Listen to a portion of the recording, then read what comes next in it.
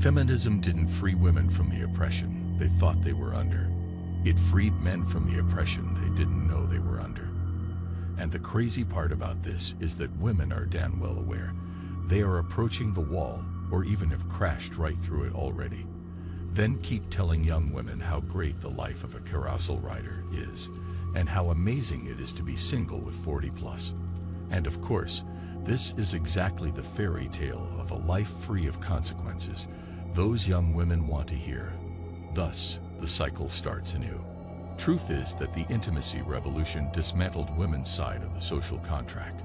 It left men's side intact and added to it with government-sponsored intimidation of courts, laws, and police. What incentive is there for men to get married? The reality is that many of us are concerned about the divorce laws in a country where 2 out of 3 marriages fail.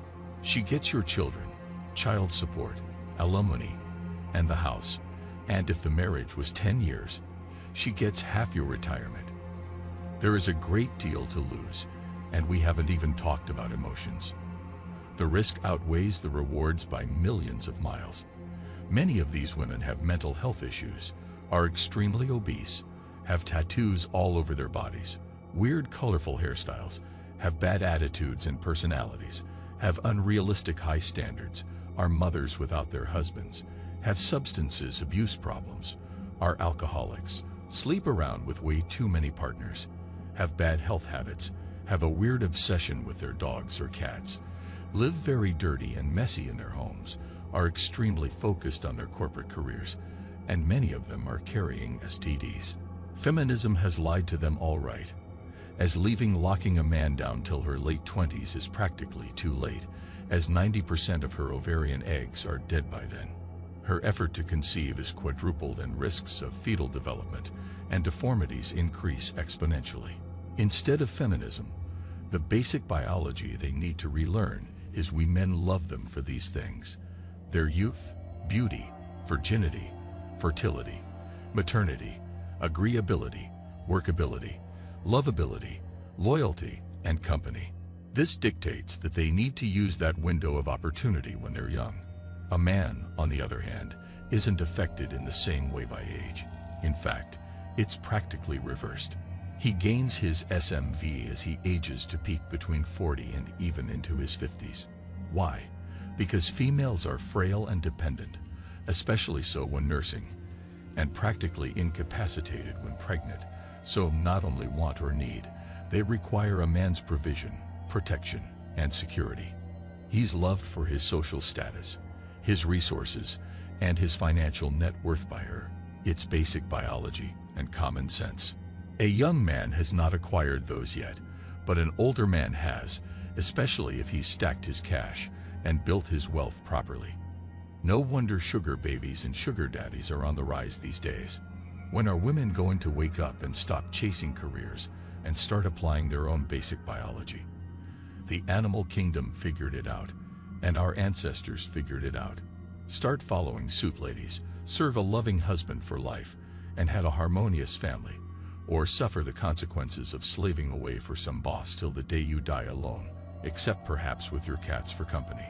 As a culture, we have apparently made progress, but there are still standards that apply only to men and not to women. Unrealistic and downright unpleasant expectations.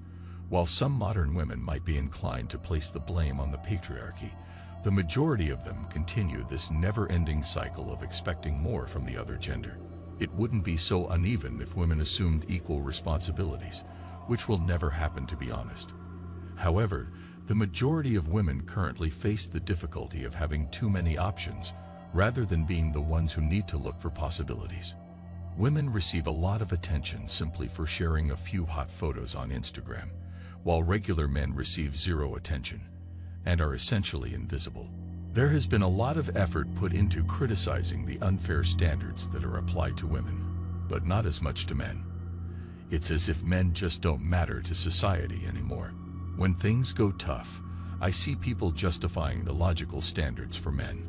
We are deliberately upholding the same chauvinistic norms for males while feigning an interest in this utopian imaginary egalitarian and prosperous future. It appears that there are still these widely accepted and romanticized ideals for what a handsome man should be. In other words, a guy is devoid of emotions, flaws, and blunders. He is doing well financially. He is tall, attractive, and in excellent physical condition. He works with his hands in addition to having a degree. He is not just confident, as some claim, but also socially dominant. You see, it is unhealthy and impractical to have such expectations. But today's women just provide their beauty in exchange for what they desire, which is literally every good quality possible in a man. But this stereotype continues to be widely held. Living in the most well-liked music videos, TV episodes, novels, movies, and fan fiction establishes the benchmark for getting a response in online dating, etc. All of us are somewhat aware that most men are not this ideal. We are aware that our fathers weren't. Brothers are not either. We realize that's not how our sons behave. Why then have men stopped dating? I believe the reason for this is largely down to the fact that being held to a standard to which you just cannot fairly expect to live up is extremely demeaning. Simply to get your foot in the door and maybe show someone that even if you're not 6'3", making 6 figures a year with washboard abs, a business degree, enjoy an active but social media safe social relationships, enjoy no personal troubles, and have no bad qualities, even though you're not that guy, you could be a worthy human. Despite all of this valid justification, women still refuse to accept anything that falls short of that standard. Thus, it is simple to see why males feel frustrated. I believe that many young guys initially put themselves in vulnerable situations more than once and get too dehumanized by the pressure to succeed. You can only damage yourself from the inside so many times before you conclude it's eroding your sense of value, especially when the message seems to be that repeatedly. Why are men subjected to a different thought process regarding dating? Why does society think it's okay for women to enjoy a single life, but men have to shoulder the burden of those who do want to get married? First, I think it's because men have always had the role of being providers for women throughout history. They were the hunters and gatherers. They were the protectors, and they were the decision makers for a lot of people, including large groups. It's only when society sort of developed into what it is today that we have women who are also the decision makers of groups and even companies. They're heading households, leading governments, and basically have the same level of independence that men have, maybe even more. So, I think it's hard to let go of preconceived notions that have been around for ages, and one such notion is that men need to provide for women, and for other people as well, because that's what makes a man. Secondly, since society has changed so much, and since the roles of women have changed so much, we're still in that space and time. Like if you zoom out to see a timeline of things. We're now in the celebratory phase where women are celebrated for choosing to not have families and children. Because it means that a woman is fighting those same preconceived notions today to change her destiny. I'm sure if we fast forward 100 years, people will say the same thing to women. It's extremely selfish of them to not have children when it is in fact women who can naturally and biologically have children. Men don't have such biological resources at their disposal, so they can't be the ones giving birth. Conventional dating, as we previously knew, is no longer an option, and I seriously doubt that it ever will be for the great majority of people. Men and women would previously meet in public places to spend time and money, in exchange for companionship and romance. They would use the standard method of hooking up, where the man would have to invest all of his resources, including money, time, energy, and complete attention, in order to satisfy the woman's need for validation, while the woman would prefer to be showered with gifts and taken on expensive dates before having to appease the man.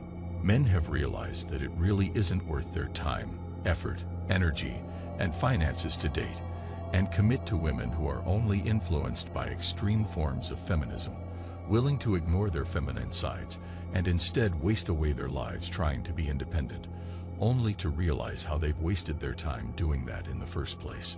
And so, this is the raw truth of why men are avoiding dating and going their own way. Thanks for watching The Circle of Kings. As always, we're looking forward to your support. So please hit the like button, share this video with your friends, and subscribe to the channel to stay updated with everything all kings like yourself need to know.